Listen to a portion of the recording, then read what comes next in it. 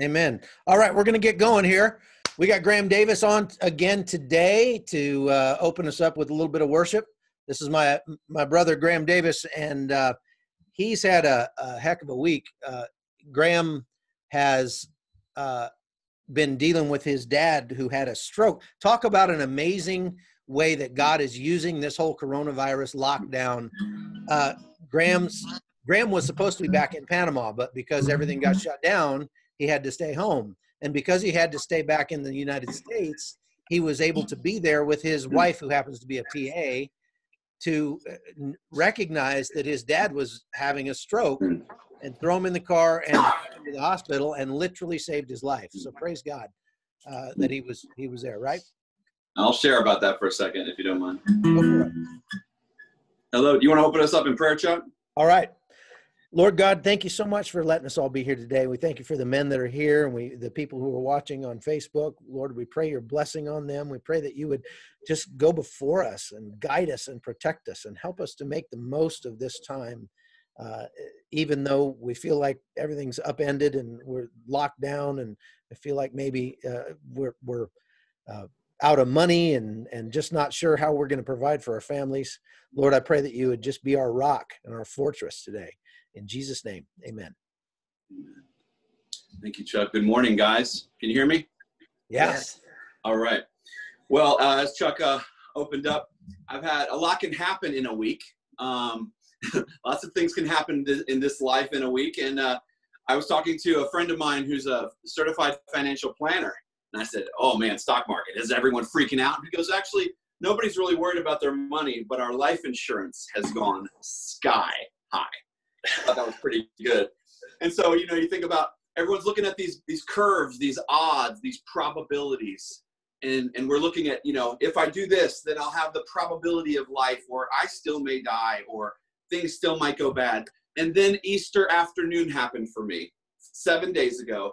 My dad, I looked him in the eyes and I saw drooping. He had a massive stroke on the right side, no use of his entire right side, eyes down to his feet, and he couldn't speak. My wife said, get your butt to the hospital. So we flew him to the hospital. It's one of those fun times you get to hit 100 plus on the highway and feel good about it. And we get there, and by God's incredible grace, we were there within the probability window of my dad getting the medicine.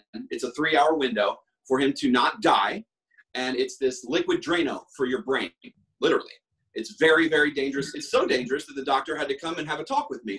Graham, there's a probability that this liquid Drano will just kill your dad, regardless of anything. There's a % chance of termination of a bleed out. And I had to make that decision in that probability in that moment, and so praise God, made the decision in faith, walked forward, and he is near 100%. He's already been transferred to a rehab facility where he's doing fantastic, and we're talking and cracking jokes, and I'm making fun of him again. So it's been an amazing, amazing week. Praise the Lord. This context of probability makes me stop and wonder, what is the probability? What are the important probabilities of my life? And the verse I want to start us off with this morning is 1 Thessalonians 5:9. For God has not destined us for wrath. He has destined us to obtain salvation through our Lord Jesus Christ, who died for us so that whatever we are awake or asleep, we might live with him. And it goes on. Therefore, encourage one another and build each other up, just as you are doing. That is literally what we're doing. So I'm resting my joy. I'm resting my confidence, and I can go to bed at night and I can wake up in the morning knowing that we are standing on the bedrock of Jesus. If we are trusting in him, we have the bedrock of him. And I'll take that probability. I'll take those odds any day that we are destined for glory. And so I want to sing about that with that we don't have to worry about holding on to him, that he never lets go of us. So let's sing that.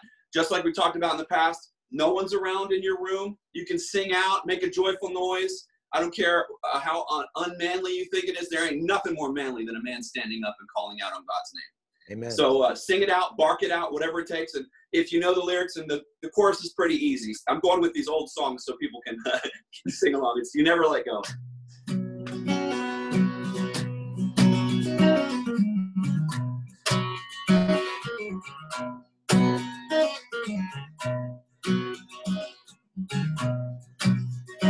Even though I walk through the valley of the shadow of death, your perfect love is casting out fear.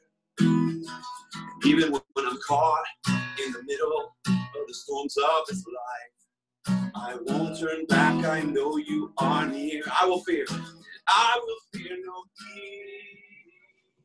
evil, for my God is with me. If my God is with me,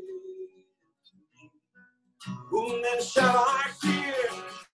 Whom then shall I fear? You never let go. Oh no, you never let go.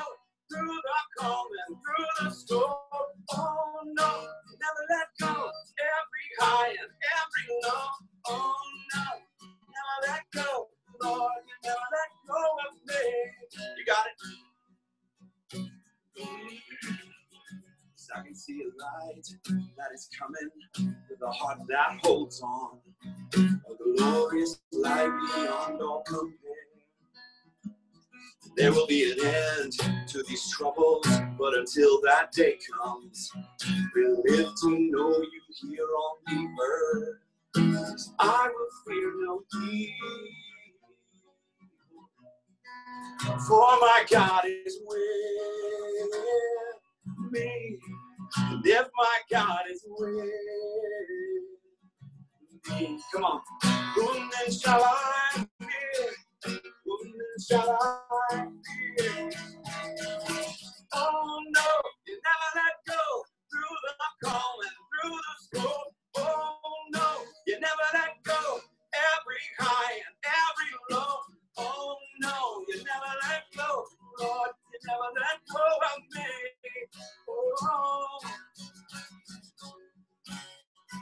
yes, I can see a light that is coming for the heart that holds on. And there will be an end to these troubles, but until that day comes, still I will praise you. Still I will praise you. Come on.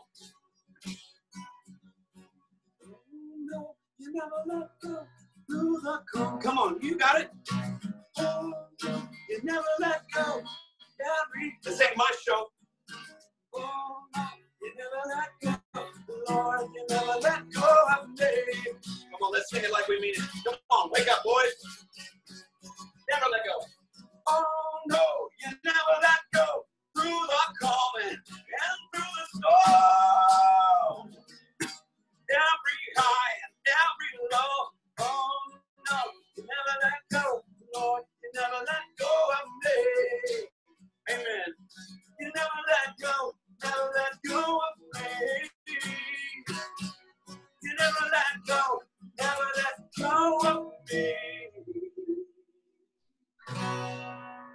Amen. Good morning. Thank you, Graham. Fantastic. Excellent. Excellent. Excellent. Thanks for singing, Chuck. I'm glad I didn't hear you singing. I had it muted just for you. Yeah, my voice hasn't even woken up. Whatever, man. I appreciate you, Graham. Graham and I have been friends for a long, long time, and I can't wait till he gets back to Panama. We need to go hiking, bro. Big time. All right, so first speaker we've got on today, I want to bring on Jeff Teagues. Now, Jeff is high-speed, low-drag, crew serve, chrome-plated special operator, lieutenant colonel from JSOC, and I'll let you talk a little bit about the Guardian Group. Actually, I have a little. I'm going to play your video if I can make this work. That sort of explains the Guardian Group to people, so that they can understand who's talking to them here. Hang on a second. Let's make this happen. We are the Guardian Group, a team of ex-military and intelligence experts. Audio. Sex trafficking. Our strategy has two parts, offense and defense. On offense, we fill critical gaps. Traffickers and victims are constantly on the move and operate mainly online, while law enforcement often lacks the time and resources to investigate. Guardian Group identifies traffickers and creates winnable cases to help law enforcement put them behind bars. The impact? Victims saved and traffickers in prison for the time they deserve. On defense, we shield potential hotspots by training businesses to recognize and report trafficking. We're expanding that shield across the nation. Our strategy is self-reinforcing. Defense prevents and provides tips, while offense hunts and halts existing crime. Help accelerate our efforts. Here are 3 ways to join the fight. Fund us. Your donation will expand offensive operations and defensive training into new cities. Connect us to donors, law enforcement, and corporations who want to take a stand against trafficking. Volunteer with us. Tell us about your skills and apply them to a worthy cause. Shield the vulnerable and strike against traffickers. Become a guardian. Join the fight at theguardiangroup.org. So Jeff Teagues is the Chief Operating Officer of the Guardian Group, and I wanted him to come on and tell you a little bit more about what he does what the Guardian Group does. And I also just wanted to point out that Jeff and I actually know each other from way back. We were in the same squad in Ranger School, and he probably carried my butt all the way through probably mountain phase and desert phase. But anyway, good to see you, Jeff. Thanks for being on with us today.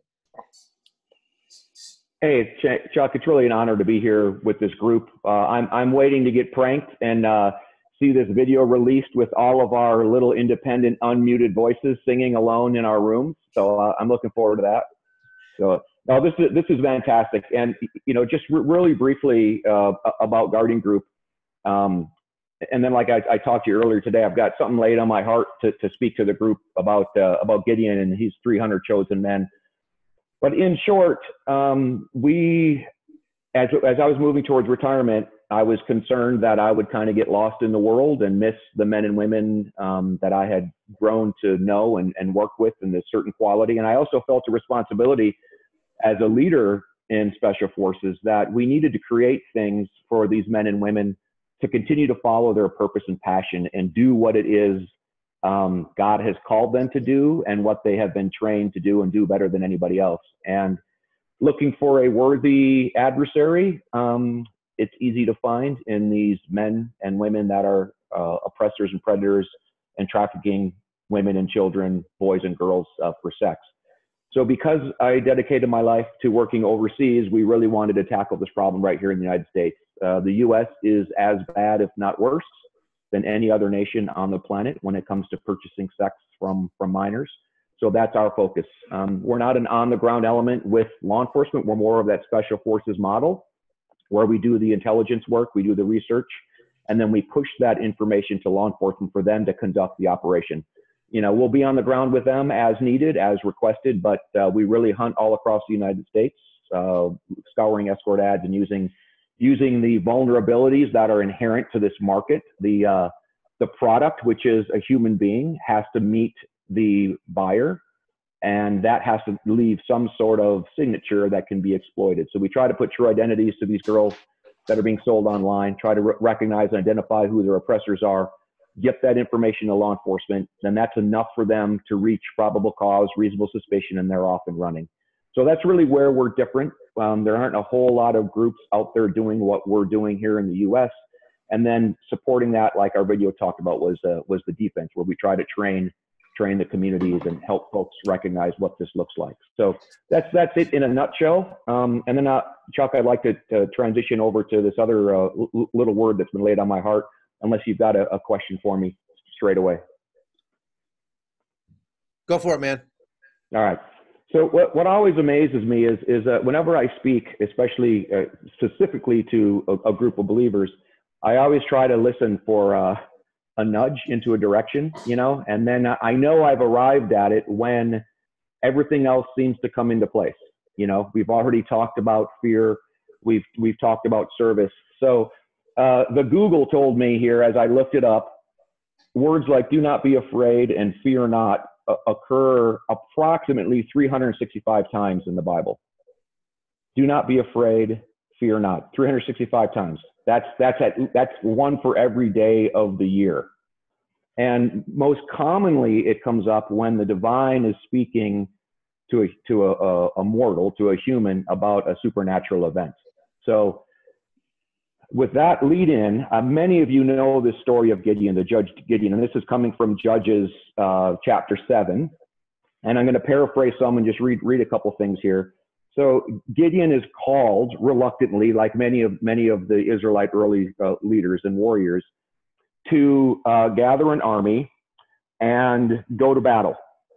And he ends up with tens of thousands of men that then get winnowed down. And he's at this place called Ein Harod in Israel, which you can still go to. It's a beautiful spring. It's a fascinating place. And it's interesting because from a military point of view, you're just on the other side. There's a giant terrain feature. We know from Ranger School, right, Chuck? You want to have one terrain feature between you and the objective, right? That's where your ORP is. So these guys are in the ORP, and God comes to Gideon and he says, there's still too many. So he initially tells them, I want to winnow this down. And he says, everybody who's afraid, so about 30,000 men, he says, everyone who's afraid, just send them home. And that gets winnowed down to about 10,000 men. So the first requirement to be part of Gideon's 300 men was just to simply not be afraid. And again, those of you on this podcast this morning, you know, we still have physical fear, right? It's never that we're not afraid, but we're ready to meet those fears. So it's winnowed down dramatically, and God says there's still too many. So he tells them, he says, send the men down to the river, okay? And I will separate those who lap the water with his tongue as a dog laps, as well as everyone who kneels to drink. Now, the number of those who lapped, putting their hand to their mouth, was 300 men, but all the rest of the people kneeled to drink water. The Lord said to Gideon, I will deliver you with the 300 men who lapped, and will give the Midianites into your hands. So let all the other people go, each man to his home. So the 300 men took the people's provisions and their trumpets into their hands, and those men prepared to meet their enemies in battle. Now, Chuck, I'm sure you're familiar with this word. Has anyone ever explained to you why that selection process was put in there?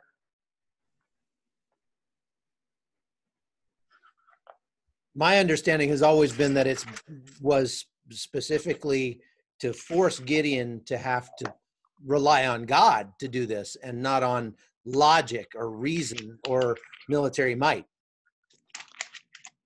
I believe that's correct. And a friend of mine kind of posited this idea, and I've been ruminating on this for a couple years now. So when these men went down to drink, okay, the men that reached down into the water and lapped up like a dog would drink, those were the ones that were selected. And it's kind of vague when it talks about it in here, but actually I've got one of these. The other men that kneeled, okay, they had something. They had a shofar, and these come in all different sizes. This was the thing where you kneel down and you scoop up the water, and you're able to drink the water. So the men who didn't have any equipment, the men who were not prepared, but they answered the call. So they answered the call immediately. They didn't grab any provisions, and they showed up for battle. Those were the ones that God selected. And I think that's interesting. We don't know if this is the case, obviously, but I think it's interesting because that last verse, verse 8 of chapter 7 says, so the 300 men took the people's provisions and their trumpets into their hands. And that's what they took to war. And then when Gideon goes and does the leader's recon, and he comes back and God tells him, I want you to surround the camp. You're going to blow the horns and you're going to smash these water containers.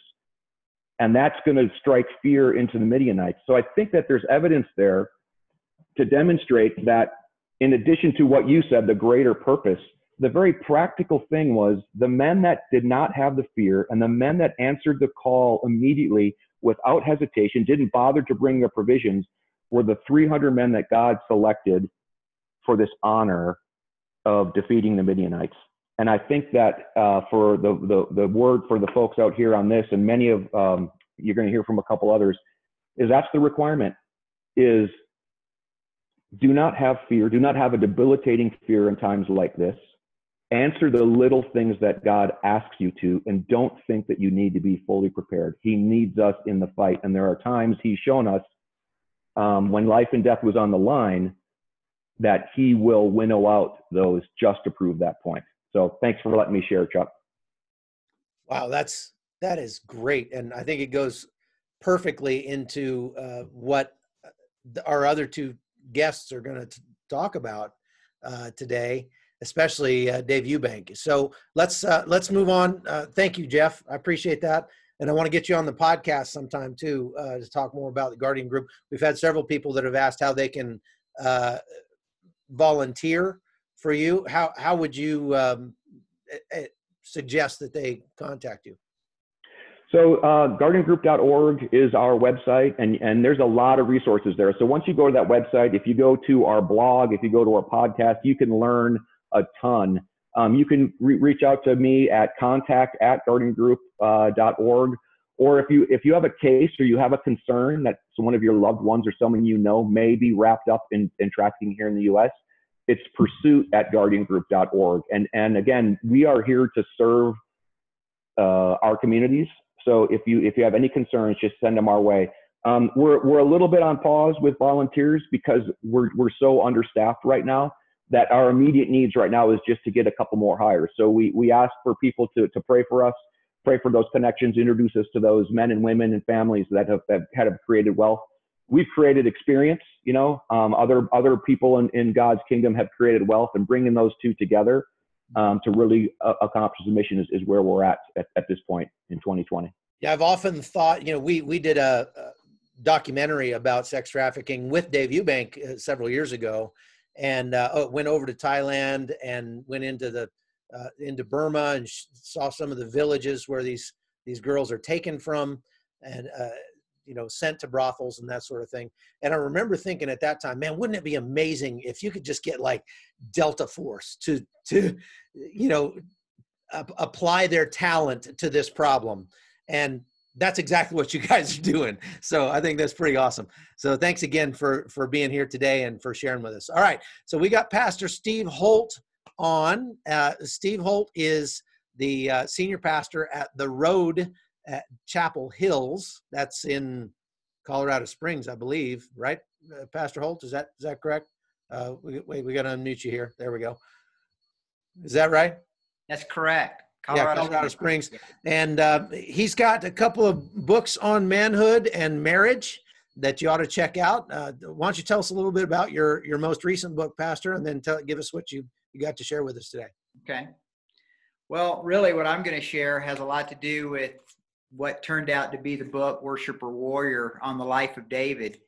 And it kind of dovetails into what I was going to share also. And that is that, David is the guy in the Bible that there's more information about personally than any other person in all the Bible, even more than Jesus.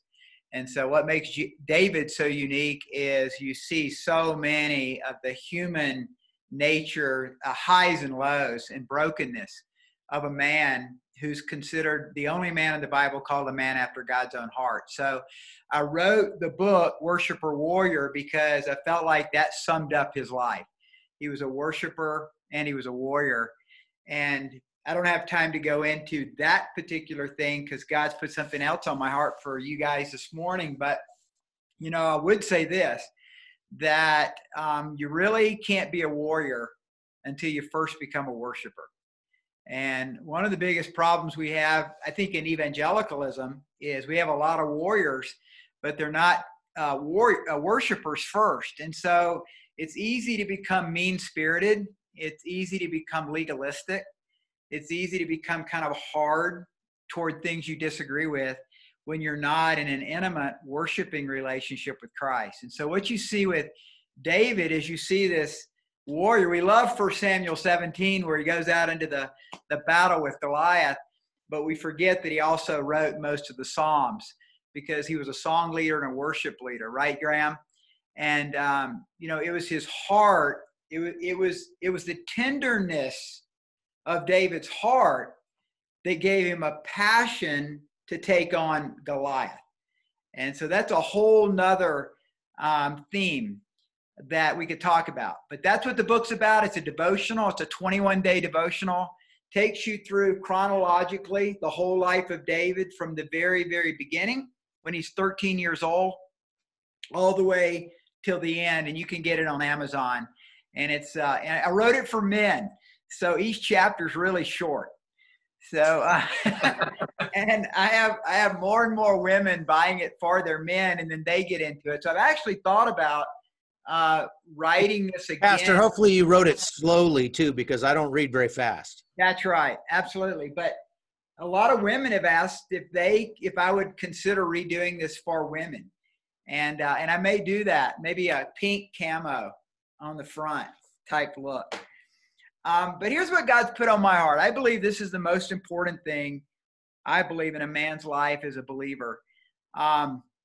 6 years ago, I went through a really, really difficult time in my life, a time of betrayal, a time of shame, and a time of a sense of failure.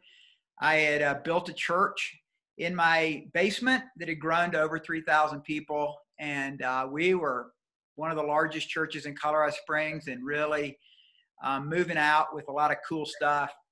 And then there became a issue of a betrayal and a coup, as it were. And I went through a deep time of kind of depression. And you guys, if you've watched Forrest Gump, if you remember in the movie Forrest Gump, he wakes up one morning after Jenny has left him. Jenny was his love, if you remember that in the movie. And she leaves him, and he says, I just got up, and I don't know why, but I just started running, and I just started running and running. And what happened to me was during this difficult time in my life, I started walking. And I just got up one day and just started walking, and every day, 5-10 miles a day for 5 years. I just walked, and I cried out to God. And I would come back. We live in the woods outside Colorado Springs on some acreage there. Jeff's been there. And I would come and I'd make a fire in the fire pit. And almost every day when I'd come back, there'd be some guys there. And they'd be sitting out by the fire waiting on me because they knew that I'd taken a walk. And they just would sit there, and we would talk, and we'd cry together, and we share our hearts together. And we came up with this term, blood-stained allies. And these men really saved my life. And when you look at the life of David and you see his relationship with Jonathan during a time when Saul is after him, and then you look at what happens when he has to run for his life, and he goes to the cave of Adullam in 1 Samuel 22, and 400 men gather to him. Those were blood-stained allies. And I would argue that until a man has some blood-stained allies in his life, he's not going to reach his full potential in Christ. And I believe the number one struggle for men is isolation. I don't believe it's porn. I don't believe it's adultery. I believe it's isolation. And when you get isolated and you're not accountable and you're not able to share your heart and be vulnerable with some men, you really, really can get yourself in a difficult situation. And I want to challenge all you men out there that are listening that you need blood-stained allies. And I use that term. It really means a lot to me, the term blood-stained allies. And I want to just share quickly 3 things that I think are needed in some men in our lives. Number 1 is bloodstained. And what I mean by that is that they've been bloodied by life themselves. They've been through struggles. They've been through shame. They've been through brokenness, and they're open about it, and they're vulnerable about it. And they have empathy for you because everybody goes through it. Before you guys all came on, Dave Eubanks was sharing, and he mentioned that he wants to be a pure priest, but he's not. And it's true for all of us. And I think if we can realize that we're not, that's the beginning to becoming more pure in our life. And so, first of all, they're guys that are bloodstained. They know they're broken, and they recognize not necessarily you as their mentor, but you as their friend. And they're a friend there, and then you're on the same level, sharing your hearts with each other. Secondly, they're allies. And an ally is someone who has the same commander and the same objective, but they also have the same enemy. And so it's not some colleague at work that you play tennis with. A bloodstained ally is someone that's a believer that loves Jesus with all their heart, soul, mind, and strength. And they're going after the Lord and seeking the kingdom first in their life. And so they're gonna push you and strengthen you in your walk with God, because in some areas they're stronger than you. And then in some areas you're stronger than them.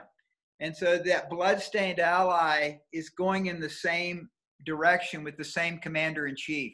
It's interesting that in the cave of Adullam, David became their commander. And in our case, Jesus is our commander. And then thirdly and lastly, I say stick-to-itiveness. That's a favorite word of mine. People who are stick-to-itive people, they don't cut and run when the going gets tough. They're gonna watch your back. They're gonna be there for you. And so men, I hopefully first bloodstained ally is Jesus. Second bloodstained ally, hopefully, is your spouse. But third, you need some men. You need at least a couple men in your life that know you, that really will walk with you. They know you. They know your crap. They know your brokenness. They know your weak areas, and they still love you. They still hang with you. And I'll tell you, I love this from Proverbs 18:24. Proverbs 18:24 says, "One who has unreliable friends soon comes to ruin, but there is a friend who sticks closer than a brother." So I challenge you men to, if you don't have bloodstained allies in your life, you need them. And it's the key to victory. It's the key to success. It's the key to prosperity in your life, because we're all going to go through difficult struggles. And most Christian men have no one they can be vulnerable with about their weaknesses and their struggles. So I just bless you, encourage you to have some bloodstained allies in your life. And that's great. I was in Syria with Dave Eubank, and am I on? Yeah, I was in Syria with Dave Eubank a couple times last year, and last time in November, and it was a really difficult mission. Just getting shot at a lot, and there was one point. I mean, Dave. I'll introduce Dave here in a second, and this will be part of it, I guess. Dave Eubank started the Free Burma Rangers back in 1994, and started going into Burma to help the people that were being driven out of their homes by the Burmese military, and started ministering to them, taking medical support, doing good life clubs, things like that. And I think I met Dave about 2000. I forget now. I don't know. It's been more than 10 years, probably 13, 14 years ago, something like that, when he was doing that. But he eventually ended up getting invited into Iraq and then into Syria. And so I've been out with him a bunch. And I tell people all the time, Dave Eubank is one of the most impressive human beings you'll ever meet on this earth. And it's not because of who he is, it's because of how he points you to God, how he points you to Jesus in everything he does. I've never met anybody who prays without ceasing like Dave Eubank does. And I firmly believe it's the only reason he's still alive today. But as we were in, one of the rules of the Free Burma Rangers, you want to be a part of the Free Burma Rangers, you got to do it for love. I mean, we're all volunteers, and you can't run if the people can't run. We're not going to leave the people that we're helping. If they get overrun, then we're going to get overrun with them. And there was a point where that happened in Syria, or well, it almost happened. I guess we were out looking for a guy that was wounded. We got ambushed. We got shot at. And it's been a long time since I've been shot at like that. uh, the Turkish military and their allies there, it's almost like fighting the American military because they've got tanks, they got armored vehicles, they got drones, they got F-16s. That's different than just getting shot at with AK-47s or something by ISIS. These guys are deadly. And so when we got back from that mission, I was really thinking about it, and I was thinking, looking at the picture of my wife on my phone, and I was thinking, do I really love these Syrians enough to die for them? And being honest with myself, I just had to say, I don't think I do. I don't think I love them enough to leave, to give up everything I have, to give up my family, to give up my children, to give up seeing my grandchildren. I don't think I love them enough to do that. Yeah. And I mean, I want to help them, but I don't know if I want to help them enough to die for them. And in having that conversation with Dave, he kind of pointed out that it isn't, we don't necessarily have to love them enough, but we have to love Jesus enough. Yeah. That Dave said, you know, do you love me? And I said, well, I mean, as I thought about it, I said, yeah, I wouldn't stay here and die for these Syrians, but I would definitely stay here and die for Dave Eubank, because I've seen him put his life on the line for me and for other people over and over again for years. And he points me to Jesus, and Jesus, I love Jesus enough to die for Jesus, for sure. And so Jesus, all Jesus wants me to do for him is to love the people that he loves. Mm-hmm. And so I can stay and can help those Syrians, even though because my love is for Jesus and for Dave Eubank. And through that love, I can show that love to the Syrians. So Dave taught me some really good lessons of bloodstained allies. I mean, God wants to be that kind of ally for us. Mm-hmm. And the only way that we will get to know God well enough, that we'll get to know Jesus well enough, is to go through the fire and get everything else stripped away so that we don't have anything else left. And when we get rid of all the stuff in our lives and Jesus is still there, that's when we get to know him as a bloodstained ally. And maybe that's what this time of coronavirus is all about for us. So with that said, I want to bring in Dave Eubank. And man, what a pleasure and an honor to have Dave on with us today. Man, I love you, brother, and I appreciate you taking time to come on with us today. Thanks, Chuck, and thanks, Jeff. I love the no fear thing, and I know exactly what you mean. You're afraid, but you're not really afraid. Sometimes it's so awesome you're not even a little afraid, and those rare moments are awesome. But usually you're a little afraid. But as you said, you're a little afraid, but you're gonna do it anyway. And Steve, thanks for the words about, man, I don't know about y'all. I don't trust me as far as I can throw me. I'm light. I'm 150 pounds, man. You can throw me a long way. But without God's help, without people's help, I will fail. I remember there was a kind of a B movie. It was called The Edge. And at the end of the movie, the hero is asked, was that the biggest test you had in life? And he said, we're all tested in life, but never in the way that we want to be. And I thought, no, wait a minute, man. I've been tested. And then I thought, no. Climbing mountains, being in combat, that's not a test, dude. That's a validation. You like that stuff. You're not guaranteed to win, but you're going to do your best. But the real test of my life in the areas of weakness, and that's the test, I have failed every one of them unless God, my wife, or my friends have intervened. That's it. That's the truth.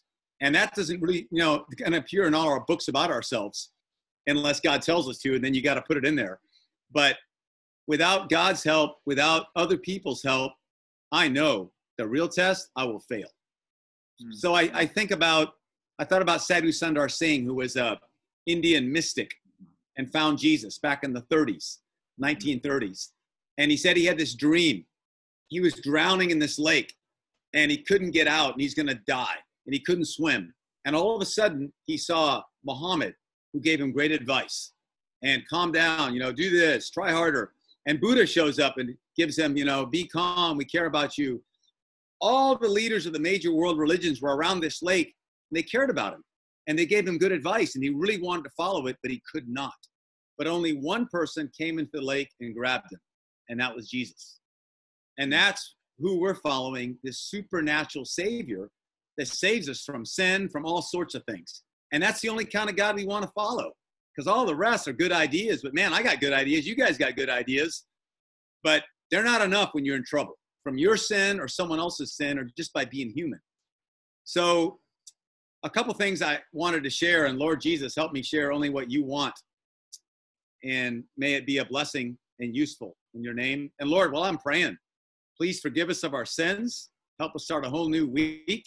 And thanks for this virus. In Jesus' name, amen. So first is thank God for all things. And God is, when I was praying about how do I respond about the virus, we all have different circumstances. We all have different experiences. I have a friend who's a doctor in New York City. People are dying every day, and she's maxed out. Awesome lady. And that's a different experience than me. I'm with the Karen people. That's the last, they're not worried about the virus really, man. They got the Burma army every day hammering them. So they're not really worried about it. But we're all in different perspectives, different situations. And I said, God, what do I say if someone asks me about the virus? And I only got two things about it. And they see these two things. Well, three. One, God is bigger than the virus. Number two, we don't want anybody to die, even though we know we're going to one day. We don't want people to die of this, especially our loved ones. And then number three, God has an answer for each one of us how we should respond. If we all listen to God, we're going to get different answers. There'll be a harmony in these answers. So listen to God. He's bigger than the virus. He'll tell you what you need to do, not theoretically what someone else needs to do, what you need to do. And what that ER doc in New York needs to do is different than what I got to do right now. And speaking of right now, I'm in Thailand with my parents. My dad is 90. My mom is 88. My mom has diabetes, and not bad, but she's got it. And they've been missionaries here 60 years. They came down to the beach. I was supposed to be in DC in some meetings right now. That all got canceled. So I was right away okay, I'm gonna go right back into Burma, man. That's what I do. I go on missions. And it's something niggled in me that, no, you should go spend time with your parents. I was like, well, and as I prayed with my team in Burma, they said, Dave, the fighting is never gonna stop here. Go be with your mom and dad. And that was hard to do because of duty, because I love those people, and because of pride. But I, prayed about it and pushed the pride away. It's still, I love those people and duty. And I said, you guys tell me. And they said, go with your parents. Come here later. So I came down to southern Thailand. We're out on the beach. It's phenomenal. And we play football every day and go running and do whatever you want. And I'm with my mom, my dad for walks every morning. Before I came down, I called him on the phone and said, Dad, I'm coming down. Some of our team's coming down. Any of us could bring this virus that will kill you. And Mom, are you sure? And he says, Dave, something's going to get you. And I'm 90 years old, and I'm not immortal. And if I die because people I love came to see me, that's a good way to die. Come on down. So we're here. And we know this virus is deadly, and people have died by the thousands. We also know God is bigger, and we have things each of us need to do. So right now I'm here. And as I was here, I was talking with Chuck the other day, and he told me something that I said he should share. I don't know if he shared it yet, so I'm going to share it for him. He said his mother was dying, and she's passed away now, of cancer. And he went and he just stopped everything for a month to be by her side. And he said, it's hard to stop everything. And I think you guys can all relate to this. You guys are all in charge of something. And one is our sense of duty. And second is all our responsibility. And third is the real battle that God has called each of you and me to be in. It's not a joke. It's not just, our pride is there, sure. But we got things to do, man. To stop and say, God, I give it all to you. What do you want me to do? And Chuck was told, go be with your mother. And wow, that convicted me. I thought, do I have that kind of humility? Do I have that kind of ability to obey? But what a precious thing to be with your parents, especially at those last moments. And so I just wanted to share that as an example that affected me, to remember God first and everybody else next, and your mission and all that after that. God's going to keep it all together. So those are the main things I wanted to share. And don't be afraid. Don't operate out of fear or pride or comfort. And I think that's my main message for tonight, Chuck and Jeff, Steve, and the singing dude. Thank God you couldn't hear me. I didn't even, you said that's an old song, dude. I'm so out of it. That's a new song. But thank you for leading us bravely. Thanks, Chuck. Yeah, that is a new song. I've heard it once or twice. Easy on the old guys. Yeah. I'm sure we've got some younger people on who know that song, but anyway, it was great. You know, I saw a movie, the last movie that my mom saw before she died, and the last movie I saw in the cinema was the Free Burma Rangers movie that just came out about Dave Eubank and his family. And let me just put it this way, guys, if you haven't seen it, it's the best movie I've seen since Gladiator. And that's saying something. So you've got to get this movie. You can get it on Amazon. You can get it on, well, there's a couple different sites. But I think that Paul actually shared it in the chat, shared the link in the chat.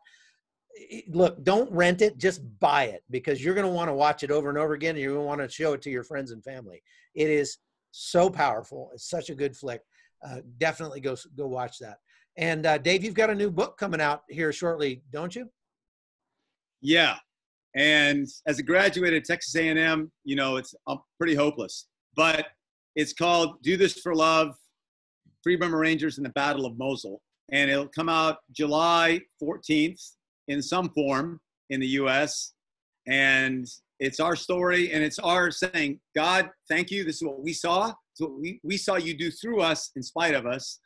And there's a lot of lessons I learned in that Battle of Mosul, but the two biggest ones, the two biggest gifts I personally got in the Battle of Mosul was, one, to love the Iraqis. I love these people. And I didn't think about them. I made fun of them, man. When I was with the Peshmerga on Sinjar with you, Chuck, and then Bashika frontline, and in that initial attack, October 2016, to put ISIS out, we just laughed about the Iraqis. That's pathetic. I'm a missionary. That's horrible. But that's what I did. And then I'm with them. And I remember this General Mustafa, he said, as the battle went on, we got closer, he said, Dave, I prayed to God to save my country and to save us from ISIS. And I needed help. And God sent me the two worst things: an American Christian, you. And so to love the Iraqis, which is a huge gift that I love them to this day, generally and specifically. And the second thing I learned, which is in the book, is there's a difference between revenge and justice. And this is the difference. When you care about somebody, and if you don't, you can ask God to help you care, then when they've done wrong and they need to be punished so they will change, it's all wrapped up in love. And when it's wrapped up in love, that punishment is not revenge. They may not accept it, but it's given in love, and they have a chance to change and start anew. But when someone's hurt you and you're furious and you don't love them anymore or never did, that is not going to be justice. It's going to be revenge. And the problem with that is what you reap, what you sow. So you throw love out, it grows 10 times as much. You throw revenge and hate out, it grows, and it comes back and gets you. So one of the most powerful experiences I had of Jesus was after one battle against ISIS. We won. We killed them.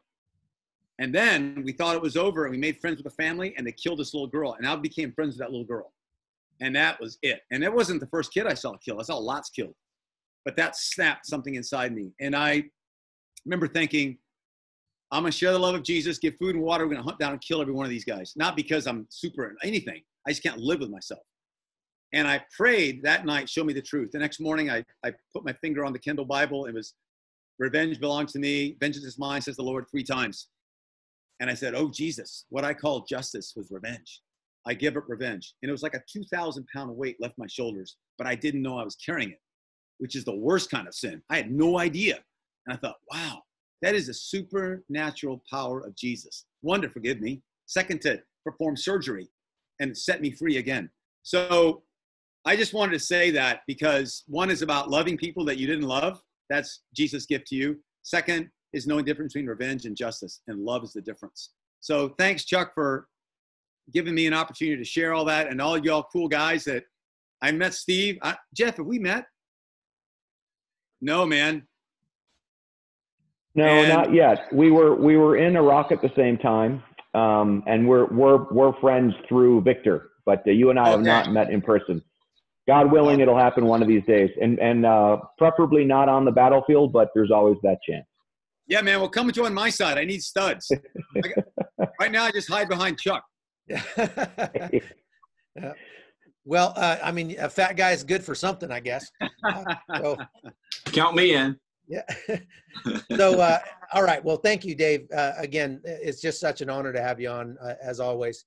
And thank you, everybody, for being here. Let's take a few questions. If anybody's got a question, you can either raise your hand or type the question down in the Q&A down at the bottom, or put it in the chat box, and we will ask it. We can turn your mic on and let you ask a question.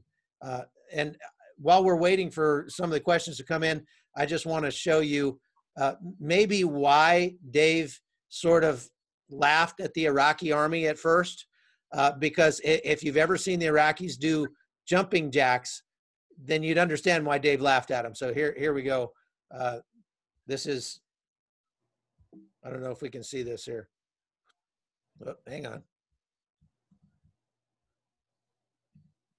Okay, here we go. Let's share my screen, jumping jacks. There we go.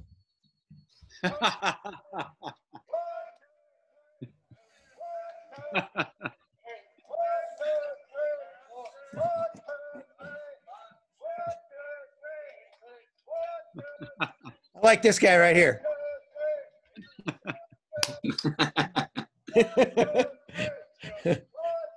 All right, well.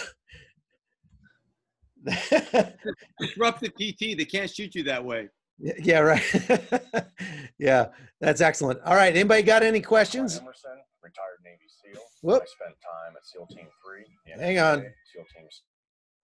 There we go. All right, we got it. Whoop, we got a message coming in. Oh, JT Short says that's hilarious. Okay. Hey, Chuck, right, while well- we're waiting for a question, I had a comment on that. You know, a lot of these men, a lot of these Arab men, they are desiring leaders that are genuine and honest so much that even that ridiculousness that you saw with that PT, when they're confronted with a man that is genuine and their integrity is in place, they will follow that dude into battle, and they will not run from a gunfight. So it really is incredible. And I think you know this also, Dave. And that's the thing that God allows us to do and shine, is him through us, that level of integrity and genuineness. And you can take a ragtag couple of dudes like that can barely do jumping jacks, and you can lead them into battle victoriously. I've seen it and done it time and time again. So yeah, it's interesting to see God's work through those transitions. I think you're absolutely right, Jeff. They definitely follow the strong horse, and a strong leader will motivate those guys. I mean, we saw it happen with Dave Eubank a lot. These guys that actually Dave's translator and driver now, Muhammad, is a former Iraqi soldier. He was an Iraqi soldier for 12 years, and he's one of the most genuine guys you could ever hope to meet, and just a sweet, sweet guy. And he unbelievably brave. The guy's been shot like 8 times. And when we were running around in that ambush I told you about, I remember looking over as everybody else is like diving for cover, and Muhammad's just kind of walking, just, you know, like absolutely fearless. I mean, I guess if you've been shot 8 times, you're kind of like, yeah, you know, whatever. He ended up being wounded later on in another engagement, and was back within probably 48 hours or something, right, Dave? He was back on the front line, and we were telling him, go home, you know, go see your wife, rest a little bit. He's like, no, I can't. I got to go back to work. Unbelievably brave and really incredible guys. Paul Bradley, Paul, I just unmuted you or let you talk, so I think you can. I think you can talk now. Go ahead, Paul. Okay. Hey, thanks, Chuck, for the chance to ask a question. And it's nice to be with you guys all here this morning. And hi, Dave. How are you, man? Good to see you, brother. Hey, Dave, I wanted to ask you a question specifically because we were just thinking about talking about Iraq and Syria. Of course, you and I were there together several times as well. And I'm just wondering how we can pray for those people here today. And thinking about the situation in Syria, with the coronavirus, it's just kind of gotten off all of our radars a bit. And so I know you're probably still really close in contact with what's happening out there. And I would just love to hear how we can all pray for the situation for the Kurds, especially and then our Syriac Christian friends that are out there in those frontline areas. So anything you can give us to pray for specifically would be really helpful. Yeah, from our perspective in Kurdistan, Golo, our Freedom Ranger coordinator there, and Mohammed, the ex-Iraqi soldier, we baptized him in the Tigris. Them and their families are our little team there, and they're doing an ambulance service now, working with Peshmerga and Asayish, the police, moving patients around. And so they got a job and a purpose during this virus. But over in Syria, I just was actually talking to one of our friends there today, and I talked to Hogar. I can't remember if you met him or not, Paul, but Chuck knows Hogar, the first guy that we were with, the SDF. Yeah, I got a chance to do it. I mean, yeah. Yeah, great guy. And I said, how is everything? He said, very bad. And so then I talked to Abraham also, and he said, it's actually quiet right now in northeast Syria, which is roughly Euphrates plus Manbij, back to the Iraqi border to the east. It's relatively quiet. ISIS sleep cells are engaging about once or twice a week, small scale ambushes, but the Turks haven't advanced. The Turks are doing limited artillery strikes, drone strikes, and the FSA, Free Syrian Army, is doing mortar attacks, like it was, Paul, when you were there this last time with us. Small boom, boom, boom, but no big pushes. But everybody's afraid of the virus because they don't have any way to stand against it. There may be one ventilator. I never even seen one, but maybe one in Kamishli. They had their first case today or yesterday. We don't know if that's going to grow or not. But bigger than the fear of the virus in northeast Syria is they think the Turks are going to invade again and push further, and the next target will be Kobani. So Kobani is kind of the symbolic heart of the Kurdish resistance in northeast Syria. It's the place the U.S. came in and helped stop the advance of ISIS, but the Kurds held firm and began to push ISIS back. That's kind of the high watermark for ISIS in Syria. And it's also a place where there's two brand new churches that were started during the time of ISIS. There were no believers there that we know of. And these Muslim people, Kurds, who fled ISIS into Turkey, were sheltered in a church in Turkey. Two of the mullahs had dreams where Jesus visited them. They became believers. And through them, many families, I think 17 families, became believers. They came back into Kobani, just across the border in northeast Syria, and they started a church. But then, just like us Americans, it became two churches. But we've had a good meeting together just recently between both churches. But they're both growing, and they're very dynamic. So they're terrified. They're saying any minute when the Turks decide they want, when the Turks decide they want to, they'll take Kobani. So I think that's a big concern, and they cannot rely on America to defend them. And so it's kind of like living with someone who has a gun to your head and the hammer's cocked back, and they've already shot 5 people in the room. And you're wondering, when is that going to go boom? The only way you can live with that in peace is with Jesus' help. So my prayer request is that Jesus starts meeting a lot of people, that he has mercy on these people, including General Muslim. I love him. He's the commander of the SDF. And I gave him a Bible. I prayed with him. And remember, Paul, when we had a hard time during the Battle of Baghouz, people trying to block us and all that? Yeah. And he said, people wanted you out of there, but something made me keep you. I said, that was God, man. He goes, I think so. Anyways, pray for him. He's a wonderful leader, and he needs help. And then pray for our government to find a way to stand with these people.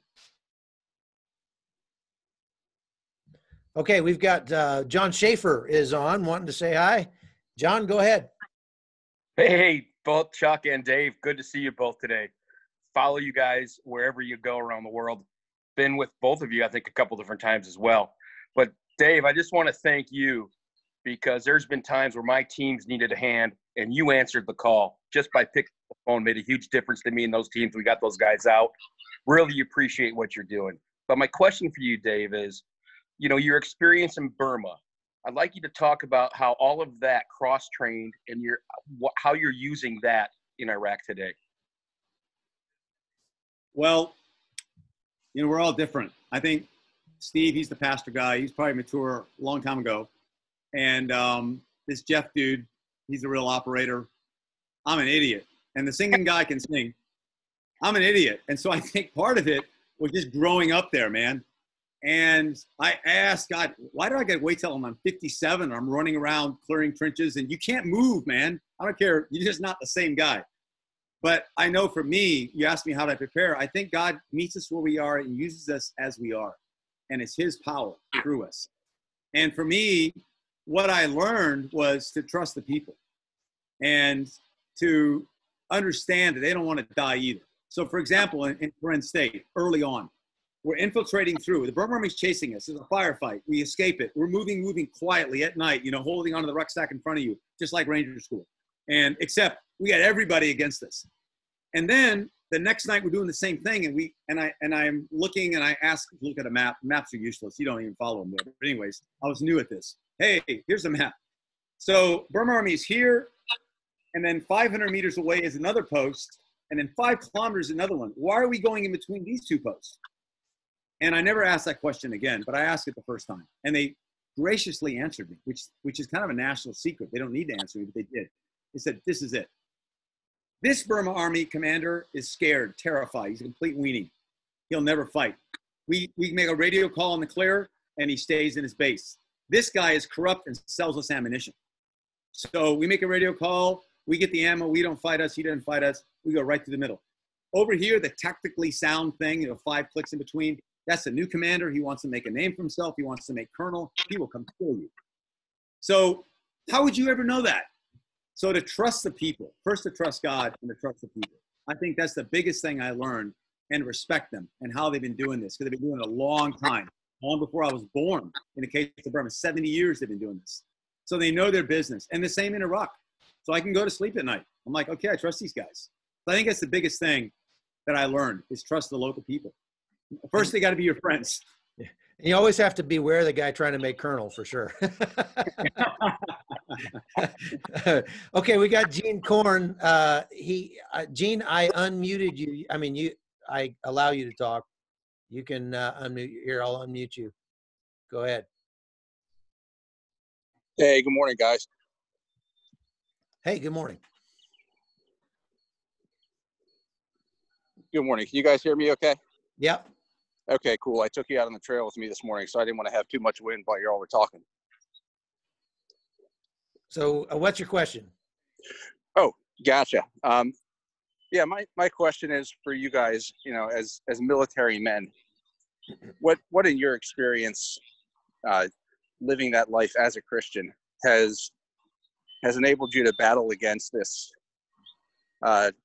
view of masculinity we get foisted upon us by especially American culture of, you know, aggression is the one and only barometer for your masculinity. Once you got that, you're good to go. And once you got a handle on that, how did that aid you when you felt compelled to stand in the gap for whether it's the people of Burma and Syria or girls that are being sex trapped? All right, Jeff, we'll point that one at you. Go for it. Whoop, he's muted. Hang on, we got to unmute Jeff. Okay. All right, I'm good now.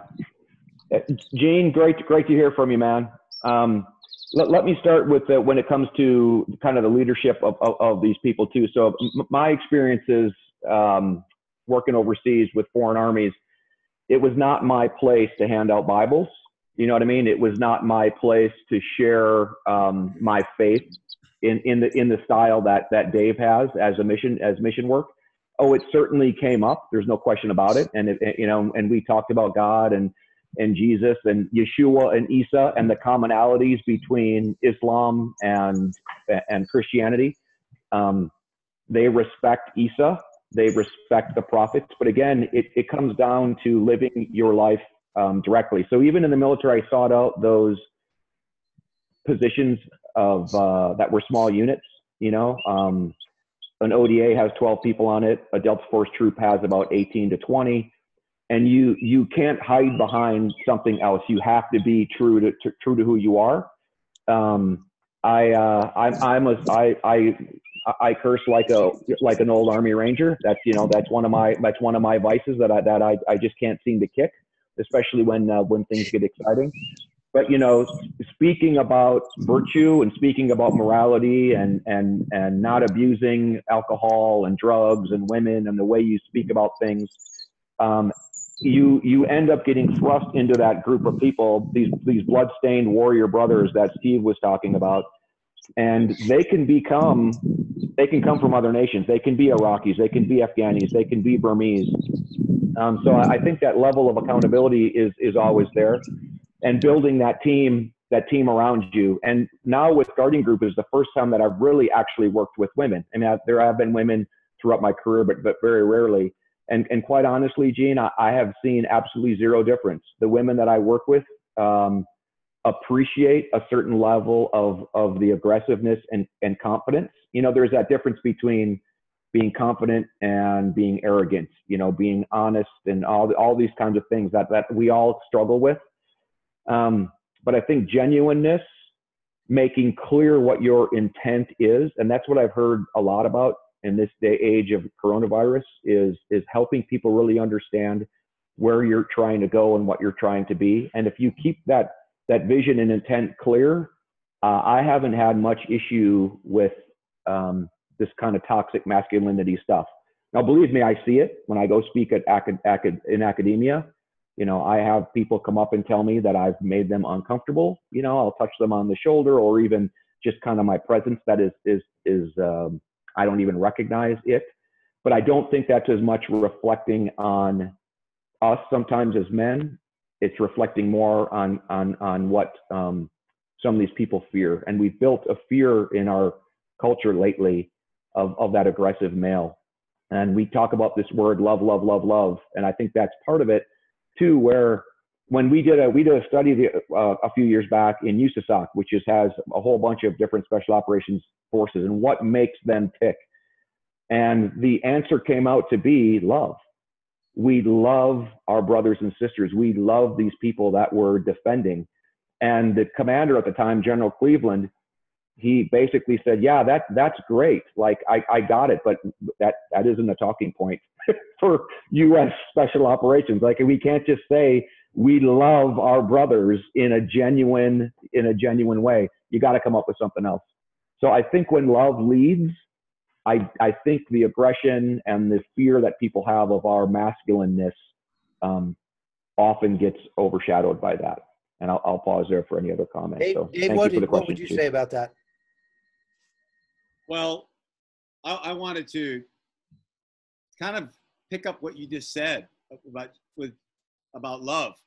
I was asked to do a briefing at US SOCOM, and it was Admiral Olson, who was SOCOM commander then. And he asked, what makes Free Burma Rangers work? And I said, number one is God. Number one. That's the only reason it works. But if you don't want to talk about God, okay, let's talk about, because they're talking about, can we replicate something like this, in Pakistan or something, Afghanistan? Don't talk about God, then it's got to be love. And if you don't want to talk about love, because that sounds too fluffy, it's got to be commitment. And if you can't talk about that, forget it. Forget it. But commitment finally is grounded in love. The only reason you're going to stand with that guy is because you love him and you believe in this. And so without that, we got no hope, man, except we're like prize fighters. Boom, boom, boom, boom, boom, and there's nothing in here. And the people don't change. You can beat a guy to death, you can't change his heart. And so I think love is the most important thing for anybody, man or woman. And when you do something in love, man, it makes you a ton braver, right? If you're afraid and you feel like you're a coward, ask God for love, and you're going to become brave. You're not going to feel brave, but you're going to do brave things because of love. So that's, and I was just talking to a guy, he got out of the SEALs a couple of years ago last night. He's interested in joining us, which is going to lead me whenever Chuck lets me ask you a question, Jeff. But I said, man, we need guys like you. Maybe it's my idea and it's not guys' idea. I need some studs out here, man, because I'm only one person. I'm not a little small, little old guy. I need some studs that can go, they'll run all day. Not like, oh, I'm not ready for that. No, dude, I need you to run literally all day by yourself and do that. We need those guys, at least in our work. We still need them. So I don't know if I'm answering the question, but. You know, I think what you just said, Dave, is exactly what 2 Timothy 1:7 talks about. God has not given us a spirit of fear or timidity, but of power and love and self-discipline. The military uses all three of those things to help train its soldiers to overcome the fear of combat. Knowledge is power, and the more training you get, the more you understand what's supposed to be happening right now, the less fear you're going to have because you know what you got to do. Number two is love. I mean, that, like you said, that when the bullets are flying, I don't stay in the fight because of, you know, some nebulous idea about patriotism or, you know, America. I stay in the fight because of the guy on my left and the guy on my right. And I can't imagine leaving them to face that without me. That's the kind of love that is developed by facing lots of hardship together.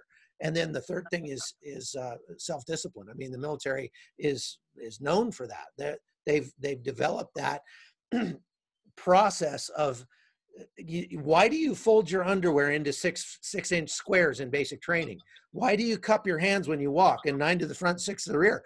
Those things don't help you be a more lethal fighter, except they do, because there's small disciplined exercises that build the strength of discipline, the force of will in you to stay when everything in you wants to run. That's power and love and self-discipline. And that's what drives out fear. Okay, Pastor Holt, I wanted to give you a chance to comment on that. So go for it. Well, I was never in the military, so I can't comment specifically to that question, except that I would say that when I speak of bloodstained allies, we are talking about a love relationship that's built through experience.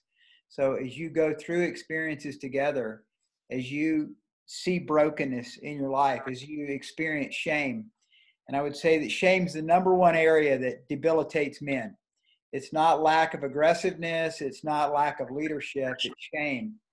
And shame is those things in our background, those things that nobody knows about, that continue to hamper us because we spend our life hiding behind it, oftentimes by being more masculine. And so when we start to break through shame by vulnerability with some other men in our lives, it gives us courage. It gives us great courage because there's now nothing to hide, Chuck. There's nothing to hide anymore. It's all out there. And one of the most freeing things that happened to me 6 years ago when I went through this deep, dark time in my life was to just face my shame, face my fear, quit running from it, quit acting like it's not there, but facing it and then being vulnerable and open with some other men. And man, you want to talk about a new surge of courage, a new surge of joy and power in your life is when you don't have anything to hide. You can just say, I mean, that's what I'm hearing from all you guys. There's a tremendous, for you that are listening, as I am observing the guys here that are talking, there's a tremendous amount of humility. And humility is really hard to manufacture. Humility comes through vulnerability and honesty and being who God made you to be. And when I see that happening with you guys, it really gives me great joy because there's no obstacles to a man who is walking with shame being dealt with. That fear has been broken because they've got some bloodstained allies that they can share their heart with. And shame no longer has a grip. It no longer has a root in our life. I think oftentimes it's demonic. When we start sharing stuff, we break the power of demons over our life. It's the true deliverance of our lives.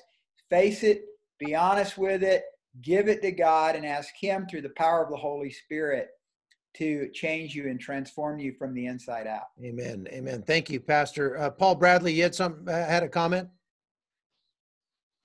No, sorry, Chuck. Oh, okay. John Schaefer. Yeah, thanks a lot again, Chuck. I'd just like to add another comment onto that. You know, what are the characteristics that make some of the teams and some of the, I think some of the people that are operating at the levels that many of us are. And I think it starts when we were created. We were created with a deep down desire to eliminate people from suffering, or it's kind of like the cliche, when you see something's triggered in us that's an injustice that we want to run into and prevent another person from suffering. And I think that equates to what you're talking about, the love for your other man or the love for your other teammate.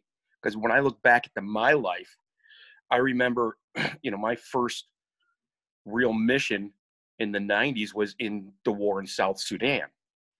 And I had to actually tell my mom, hey, Mom, I'm probably safer right in the middle of God's will. I am in the backyard mowing the lawn. And it was at that point that she said, hey, you're a man now, go ahead and have fun. But I think it's that drive, that inside, that we don't want to see somebody else suffer. And I don't think everybody has that. I think we're created from the moment of conception to live that and part of that plan. Okay, great. Thank you, John. I agree. That's good. We need to get you on here sometime, John. You got a pretty cool story. I have a quick question from Christopher Anderson. Let me see if I can, there we go. There you go. You should be able to talk now. Are you on, Chris? Whoop, he's muted. There we go. I'm here. Hey, guys. Thank you so much for this. I love it. Yeah, I work as a counselor on a college campus, and you know, it's just amazing when I work with the guys, particularly male students, just how, you know, they're either being turned into victims for one reason or another, or they're being told that they are, because they're, let's say, trying to maintain some sort of a godly idea of masculinity, that they are the problem. And it's just really disheartening. And what about, I mean, just, you know, every time Chuck does one of these breakfasts, I just see such a great collection of amazing men from our society and around the world, that it'd be great for you guys to have like a boot camp, like all of you come together and do like a week-long intensive or a boot camp for fathers and their sons. Almost like, you know, you bring your son or sons to one of these camps, and just, you know, like a hands-on, you know, feet on the ground type gathering where everything that we're talking about this morning could be really become very practical, with different breakout sessions and different seminars, that type of thing. So just, you know, just an idea to throw out there. I'd love to do that if we can ever travel again. That'll be fantastic. I don't know when the airport's going to open up here in Panama, but maybe we do it here in Panama. That'd be a good place. Hey, Chuck, you know, I'd be there in a heartbeat. I sent you a picture of what I woke up to this morning. Right. Or we could just follow Dave and do it in Syria. And, you know, if your son comes back, great. If not, you know, well, just have to have more kids. So anyway, thank you very much, guys, for coming on. We're done for today. Graham Davis, give us a closing prayer, would you? Whoop, he's muted. I'd love to. Let's pray, guys. For God has not destined us for wrath, but to obtain salvation through our Lord Jesus Christ. But since we belong to the day, let us be sober, having put on the breastplate of faith and love. Jesus Christ died for us so that whether we are awake or asleep, we might live with him in love. Lord, we put that breastplate on, as you say here. Thank you for dominating this conversation. The love of Christ compels us to listen, compels us to not just be shackled to our duty, but to listen to the Holy Spirit, compels us to go to the places where other people don't want to go, compels us to seek out blood-stained brothers, blood-stained warriors to go through this life with. Lord, but we cling to you and we listen to you as our guiding force, and we bless you this holy day. Lord, thank you for letting for these men to take the time to steal away from the world, steal away from whatever calamity is going on, and seek your face together. We bless your holy name, Lord Jesus. Let us go live and lose our lives for the gospel today with our family, and this week for our brothers and neighbors. In Jesus' name, amen. Amen. All right, gentlemen, thank you for being here today. Next week, we've got Oliver North and Vince DiCioli as two of our speakers. And I'm not sure who the third one is yet, but we'll let you know. This should be available on Facebook as a Facebook Live. We're going to go ahead and stop the live stream now. And thank you to our panelists, Dave and Steve Holt and Teagues. Brother, it's good to see you again.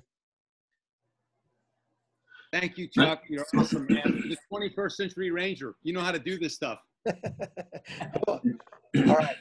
Thank you, gentlemen. Jeff, Steve, Dave. Thank you, Chuck. Nice to meet you guys. All right. Awesome. You too. Take care. Blessings, guys.